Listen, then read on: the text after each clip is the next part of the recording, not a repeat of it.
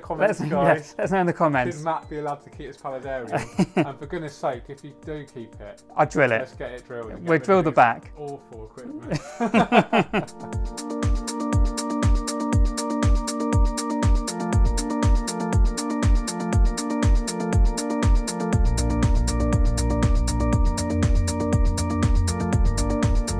We started off with the discus tank at the care home. Yeah. And then we went to Crowder's. Yeah, look at their scapes up there. Yeah, and then we finally visited your beautiful reef and the paludarium. Yeah. So my question to the viewers is, which is your favourite aquarium and why? So here we are at the first location, CHD Living. CHD Living. This is a retirement home, really lovely. I wouldn't mind retiring here. This is awesome. So Matt's just there chilling out next to his advanced stereo system. Let's go and check out the discus tank. So Matt set this up. It's not been set up that long, has it? Just before Christmas it was installed. So what's that, 3 or 4 months? Yeah. 3 months? About 3 months now. So this is like a bit of a lounge area for the residents. And Matt set up this beautiful system here. So what size is this, Matt? So this is 5 foot by 2 foot front to back and 2.5 foot tall. Now what's the volume of that? It's got about 600 litres, so that's about 150 US gallons. And as you can see, beautiful selection of discus here, some yellows and blues. Got some cardinal tetras in there, some Rasbora harlequins as well. Really nice, simple layout, but you know the main attraction are the fish. We've got some Anubias there tucked in between the stone, mini landscape rock. Winderlof fern, a couple of crypts, and then some giant vallis. I think I've only ever aquascaped with giant vallis once. Yeah. And it's just a brute. It just takes over after a while. Yeah. Yeah. I really love it. It's just a nice, simple aquascape. Bet the residents really like it. Got 2 Awase Biomaster thermos. So it's 2 Awase Biomaster thermos on it. 600s? 600s, yeah. JBL 36 watt UV. Okay, that's cool. We also run a Ecotech M1 return pump as closed loop circulation. Oh, just to improve overall circulation. Flow, you can see up top. It's a lot of flow. We've also got that linked to a Ecotech battery backup, where obviously we're not here all the time. Yeah. If there are any issues, we need to make sure the fish have got oxygen, so that's what we can give them in case of a power cut. Oh wow, so they're still getting water circulation in the power cut. Circulation just in case. Wow. And on top of that we have the Senai Home, which is actually out at the moment for the photos, but normally it's in the top corner. So that's monitoring ammonia, temperature, pH constantly. And are you looking at that on your phone? All that's on to me, again, where we have the maintenance contract on it. So with this, it's fully maintained by ourselves. So if there are any issues with it, we get an alert, and then we can come in and deal with it, or bring in a contingency plan. Perfect. Looks awesome, mate. Yeah, good job. And you come in here once a week? Once a week we come. Water changes are all done nice and simply. So below the cabinet, we have. Is it neat in there? Can we have a look? Yeah, we can have a look. Yeah. So it's viewable from all sides, so you can have a game of Scrabble if you want, and just chill out watching your discus. And you've got the filters, and you've got, what's the dosing pump for? The doser, so it's not hooked up at the moment, but that's to run the fertilisers. Okay. Again, where we're not here, no one's daily fertilising, that way it can be done basically easily. And you've got the UV there on the right. Yeah. Senai there, with the green lights running. Very nice, mate. Yeah. And the waste valves as well. We've got a waste valve coming off the downpipe. So we'll actually turn that. Okay. Which would drain the water down. Down, where does that go? Just straight to drain? Straight to the waste. Yep. Just the battery back up there. And then to fill it back up again, it comes straight off the mains up top. Oh, cool. And then we just add in a dechlorinator as we go. Yeah. There's no space for an inland dechlorinator on this install. No.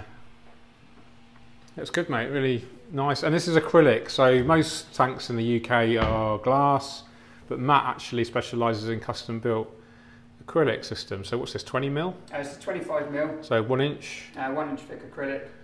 And these are built by yourselves? Amin Aquatics, yep. Yeah. Yep, so we build these. Nice. So acrylic is stronger, clearer and lighter. The only disadvantage is it scratches more easily, I guess? It's easier. You can buff it out though. Okay. So again, if you do get a scratch inside or outside, it can be buffed out. Yeah. From a health and safety point of view, in a care home or any public environment, a tank should ideally be toughened laminate. Okay. By the time you look at the pricing on that, Just because of the insurance, public liability. Exactly, yeah, public liability. Obviously, if float glass was to break in a public place. Yeah. Fish look great. We had real dramas when we first got here. I got high over my big camera. You can see in the background, and the fish were just hiding amongst the vallis, and they wouldn't come out. And we tried all sorts of tricks. Tried feeding them, tried encouraging them to come out, and they were just stubborn. But now they're coming out nicely. So, but yeah, the reason I'm here is to just get some promotional shots for Matt and his business, basically.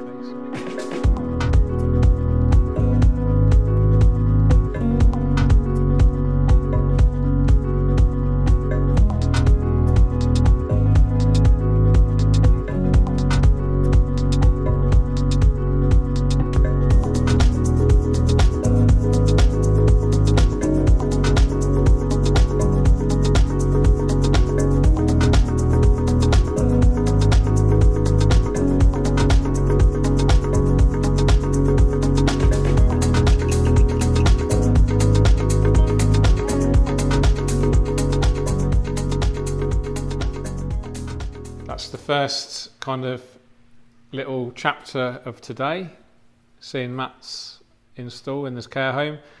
Next, are we going to go to Crowder's next? Yeah, but Crowder's next. They're about 15 minutes away from here. So that's cool. And see how well they've been looking after the aquascapes at my workshop. Yeah. And I think Piotr's is there as well, isn't it? Yes. Yeah. I think they're both looking quite good. Look at them now. Look at the way they're grouping now. Beautiful. Okay, so here I am at Crowder's Aquatics. I was here a few months ago, did an aquascaping workshop, and let's go and check out the scape. I'm really excited. I'm hoping it's looking good. So Crowder's is a small kind of independent family-run aquatic shop. Really nice guys, super hard working, and we've actually got the lights turned off in here so we can get a better view of the scape without reflections. So there's Rocky and his wife Kaz in the background, and this is the tank I did. I can't remember the actual size. Is it 90 centimetres by 50 by 50? 90 by 60 by 50. 90 by 60 by 50. It is looking great, isn't it? And apparently these ruby barbs have been breeding, which is always a good sign. I did see a baby down here somewhere. Oh yeah, looking great. Really nice. And we've got some philodendron, some pothos growing out the top there. This is the hygrophila Aquarium boza growing out as well. Adds a real kind of natural sense to the scape. The hygrophila pinnata feeder, looking great as an epiphyte plant. I really love this kind of jungle, chaotic almost style. It's a perfect home for these ruby barbs. And the guys were just telling me that they do sell the ruby barbs in store, and they weren't selling any at all, and then once they were in the display tank, everyone wants to buy them. So a real good example of why a display tank is a great idea for any store. We've got a little nearite snail here. So the crypt parva is super tiny. Apparently the ruby barbs are kind of picking at this. We've got some different crypts in the mid-ground, some rotala stem plant there, load of bucophilandra, but real natural kind of style. Just basically one giant piece of wood. Super simple hardscape layout. A couple of pieces of mini landscape rock. Looking really great. Equipment wise, they're running two Awase Biomaster 600, so really good circulation.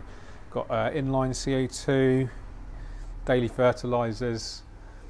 The light is the Max light, which I've seen at Aquarium Gardens as well. It's quite an expensive unit. I think it's about £800 retail, but a good light. Very similar in terms of the colour rendition to the solar RGB. some more stem plants in the background there. Looking really healthy. Virtually zero nuisance algae. Great crypt growth. I just love the kind of colours in this. They're really warm, remind me of autumn actually. And the complex textures just work really well. Perfect home to these barbs. A great choice of fish, I think, in here.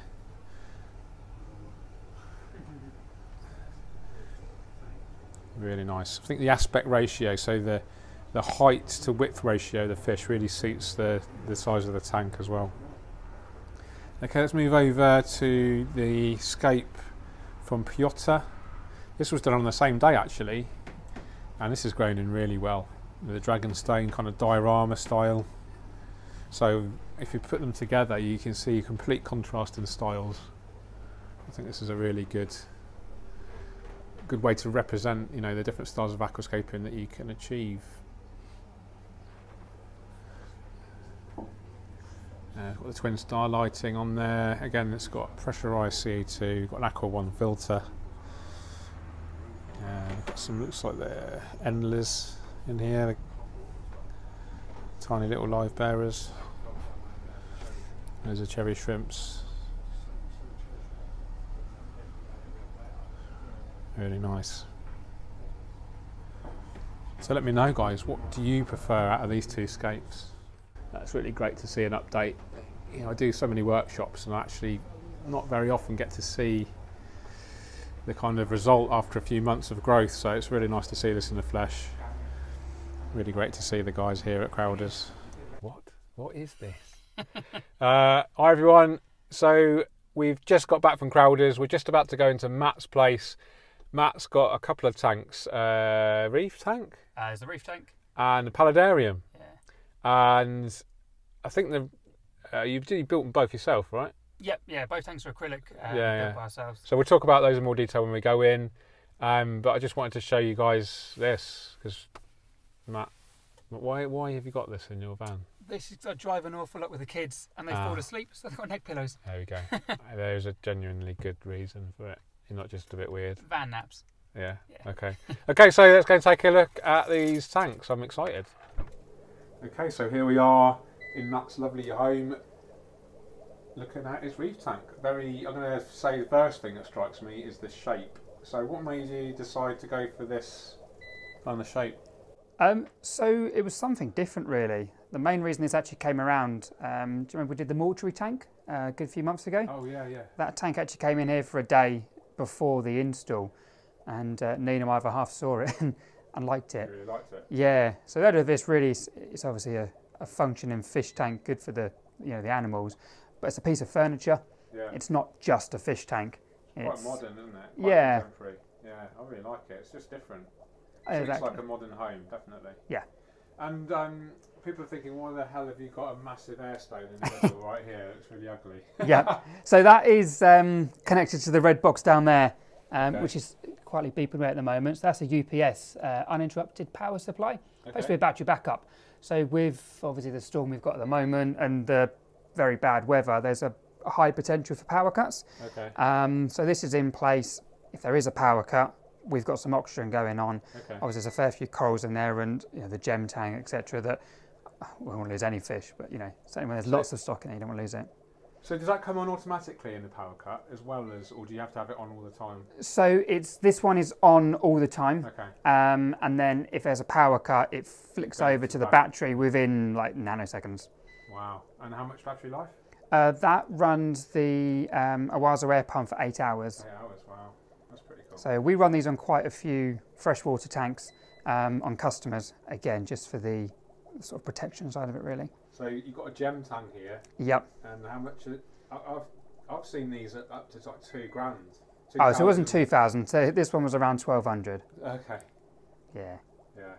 I actually, interesting story. I used to work for TMC, Tropical Marine Centre, and they had, I think, 18 gem tanks in one tank at one point. Nice. Yeah, and I took a photo of it. Yeah. Nice. For their social media.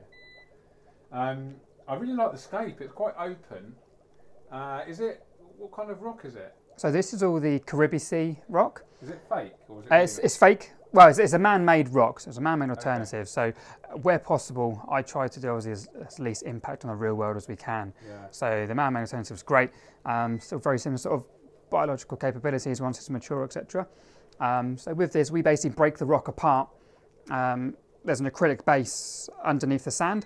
Right. We then use PVC pipe, glued, and then heat gunned to get a general shape. Yeah. And then we glue the rock back on afterwards, which gives us sort of stable structures to put the coral sector on. I really like the open structure, and I'm guessing that this is good because it's open to circulating water. Exactly, yep. So you're going to get good aerobic kind of filtration going on. Yep, less dead spots for detritus build up, etc. as well. So you've got a pair of clowns in there, common clowns. Yep. You've got a bang-eye cardinal. Yep. So are these... I guess the gem tang's obviously wild caught, but is the bang-eye cardinal? The bang-eye would be tank bred. Yeah. Yep. The clownfish captive bred. Yeah. The yellow wrasse is quite likely to be wild caught still. Okay. Because as you know, I'm probably going to be setting up a reef tank soon, and I'm quite keen to stock as much captive bred as I can. Yeah, definitely. So we won't go into each coral in detail, but you've got like a mixture of softies and SPS. Yep, and LPS. Yeah, a bit of everything in there really. And I am, super interested in corals. We'll maybe do another video another time, but it's nice to see a mixture of corals. Do you find a challenge to keep mixed corals because they have different demands, or have you come up with a kind of system that works? Not massively. It's simple enough. On this, it's obviously only a small tank. As far as flow, we've made sure that any SPS we do have are fairly undemanding. Yeah. So it's like Montipora, the platin, and then the Montipora digitata, I think my pronunciation is correct. Yeah. The digis, again, it's a very easy SPS. The clown's taken up post in there, that's cool. Yeah.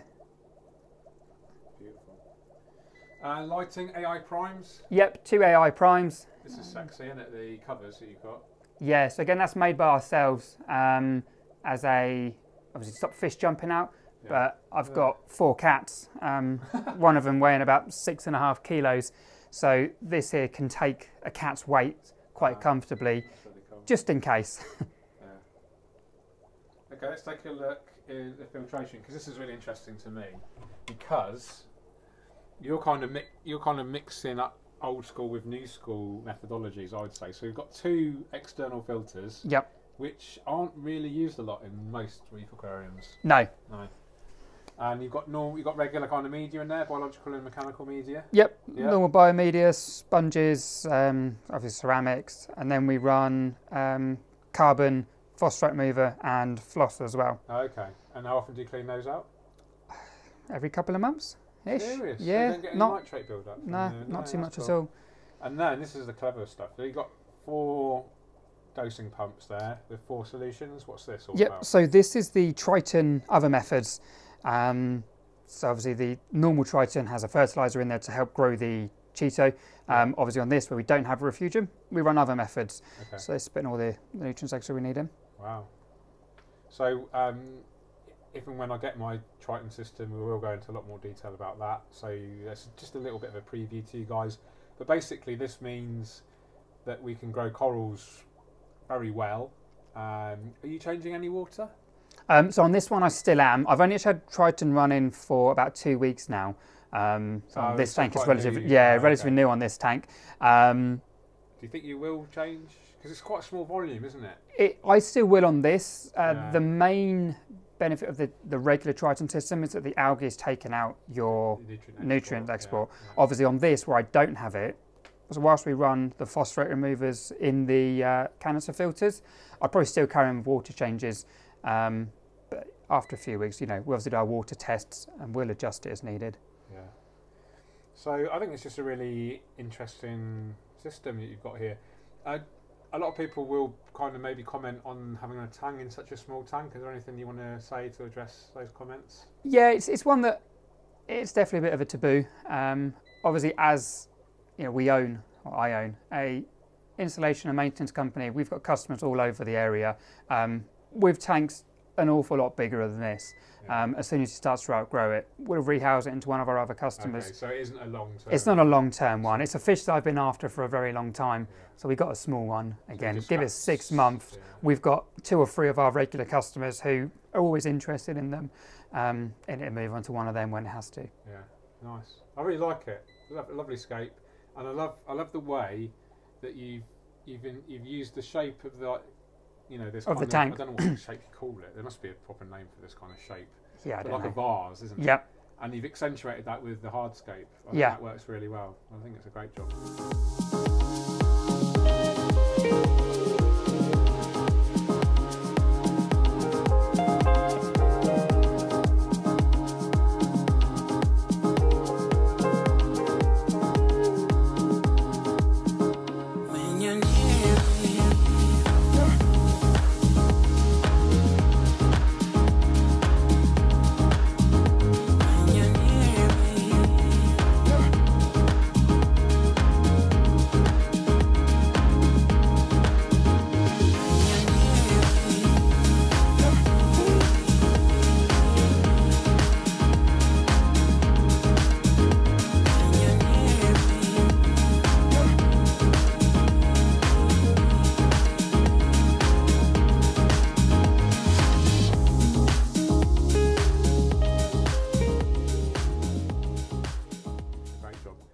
Should we go and look at your paludarium now? Yeah. Yeah. Again, made this yourself from acrylic? Yep, so this was 10 mil acrylic, this one. So when you're making it then, you got your friend, isn't it, Dan, who's got a workshop, is it? That's it, yeah. Yeah. And you buy in the acrylic in huge sheets and... So yeah, we get the acrylic in normally half sheets, so 2 metre by 1.5 metre sheet.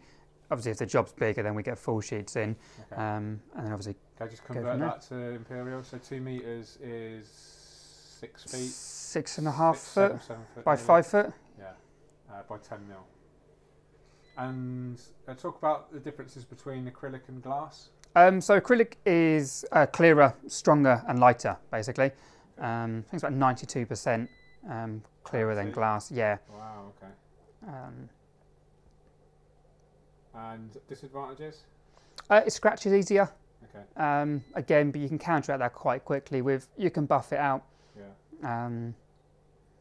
So if you spend a few hours, you can get any acrylic tank back to brand new. Okay. Well, it's a lovely scape, and you're using the dragonstone here, which you've glued together, individual pieces? That's it. This is dragon rock, so there's around 35 kilos, I think. I had to work backwards from what I had left from my boxes.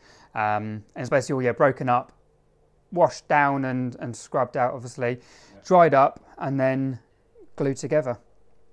That's really cool. And plant-wise, you've got Vitonia, some Acarus, Bucavalandra. Yep. Awesome. How long has this been running? It looks like it's only been set up recently. Yes, I think it's like two weeks or so. At the bottom. It's actually set up for the EAPLC 2020. Oh, paludarium section. Yeah, that's it. So unfortunately, this tank is a short-lived one. So you just literally set up for a contest. Set up for the contest. And then you strip it down. Yeah. It's not what I usually do, but unfortunately, I'm not allowed 2 tanks in the house. So. Yeah, but you just fancy the challenge and I've wanted to do. I had this actual tank built about 6 months ago. We built one for a customer, and I got excited by his designs. Yeah. So I built 2, and I said, well, actually, I'll set one up at the same time this customer was. His was just a supply only. He did the rest of it himself. Yeah. And the competition basically gave me a kick up the backside to actually do what I've been planning on doing for quite a while. Yeah. It's just a shame. I think that's a really good point, actually. Contests are really a good way to focus, your intention. Mm-hmm. So, it's all, great that you've got a hobby, but if you actually want an end goal, if you've got a vision in mind and you want to execute it to the best of your ability, then a contest is a really good way, I think, to kind of give you that motivation. It's motivation to do it. A specific goal and a target to aim for on a certain date. Yeah, I think this is a really good motivating thing. So any viewers out there, I would encourage you to maybe try to enter a contest to give you perhaps some extra motivation. Let's talk about the ugly filter pipes at the front of the tank. Why are they there? Because the tank's only be running for 2 weeks. Okay. So it was prematured media we put in. Okay. Usually if this was on a actual install, we would have drilled the cabinet and drilled the tank. Okay. So the pipe work can be done. Because I know it's temporary, we weren't going to drill it. Again, after this is done, it's all going to be taken apart and get used again. If it obviously had holes in, it might limit future possibilities. Yeah. Really lovely detail work. Thank you. And you've got ember tetras in there? Yep. There's about really nice. 10 of them knocking around. Great. And what's the volume of water here in total? It's about 50 litres. So about 12 US gallons? Yeah. And you've got this fogging machine here on the right? Yep, so that's a Zoomed, one of their foggers.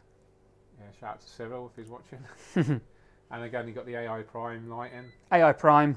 I do like these. I've never actually used one myself. As you can see today, we've used them on all of our installs. Yeah, and then again, another... We've got quite a small profile, but quite powerful. Yeah. Again, another Senai running on it. Oh yeah, so let's talk about the Senais, because you like these, don't you? And again, almost all of our installs have a Senai on.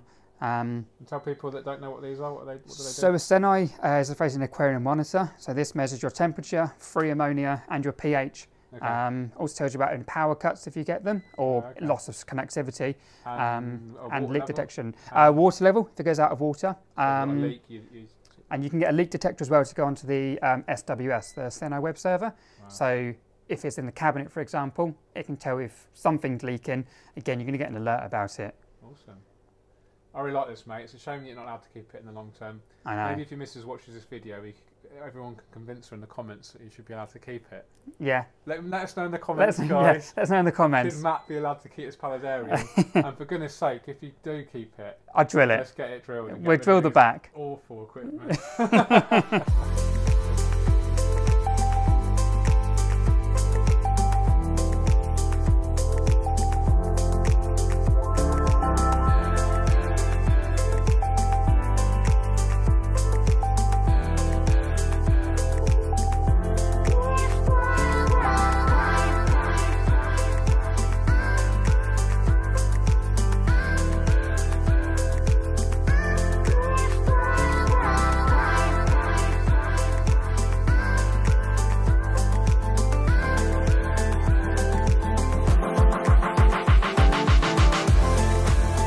Okay, here we are, end of the day. Yeah. Okay, so thanks so much to Matt for driving me around today, and we've done some really cool stuff, haven't we? So we started off with the discus tank at the care home. Yeah. And then we went to Crowder's. Yeah, look at their scapes up there. Yeah, and then we finally visited your beautiful reef and the paludarium. Yeah. So my question to the viewers is, which is your favourite aquarium and why? All really different, aren't they? Yeah. Yeah, so everything's a completely different style. Really different, I really like that. So the discus tank, you know, discus with the stars there. I mean, it's a nice scape. I think some wood in there would look good. Yeah, no, I agree. And I think the fish probably be a bit, you know, a bit happier. Yeah, maybe swim around a bit more freely. My scape, I think that's come on really well. I love the jungle style. The black ruby barbs are breeding in there. They're looking good. Piotter's scape, beautiful diorama style, completely contrasting in that kind of, both nature aquarium style, but both really sort of contrasting. Yeah. And then, you know, you can't really get much more different than the reef and then a paludarium. Yeah. And I really love the design of the paludarium. It's a shame we couldn't see it growing in a bit more. No, it's... we should really encourage... encourage Nim to keep it. Yeah, encourage Matt's future wife. Congratulations, future wife, by the way. thank you, mate. When's the wedding? Is it July? May. May. Oh, we're coming. You're coming. Yeah. What's your favourite out of them all? You can like your own. The paludarium. Yeah, definitely. That's going tomorrow, but I love it. Nice. I'm gutted that's going. Yeah, me too. It looked great growing in. Yeah. So you entered that into the EAPLC paludarium category. Yeah. I don't think it's going to win. I don't think it's going to win. He took a photo after it was 6 hours old. And most of them are grown. It was 6 hours of work. Okay. It was grown in for how long? I wouldn't say grown in. It was a day after filling. Day after. Okay. Yeah. So I meant to start the paludarium before Christmas. Have it time to get it done, built, and grown in. Yeah. I get busy with work. Full disclaimer: I'm a judge. Yeah. I'm the EAPLC. So maybe no. Checks payable to George. Yeah. From a studio. Okay, I'll end it there, guys. Thanks so much for watching. Really appreciate it. Thanks again to Matt. Check out Matt. He's on Instagram, Facebook. You've got a website. Links in the description. Yeah. In all seriousness, if you are in the market for a beautiful custom-built acrylic aquarium, get in touch. He's the man. Okay. Cool. Thanks. You're welcome. You take care. Keep on scaping. Cheerio. Awesome. Cool.